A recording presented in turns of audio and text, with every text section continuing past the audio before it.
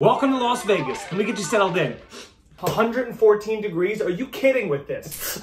It's fine. It's a dry heat. There is nothing dry about my underwear right now. First things first, no, we don't all live on the strip, okay? In fact, we hate it. It just so happens to be where all the restaurants and entertainment and jobs are. Are you okay? Yes. Sorry, allergies. Are you a degenerate gambler? No. Okay, I'm just gonna put not yet. What's the one thing you felt was always missing in grocery stores?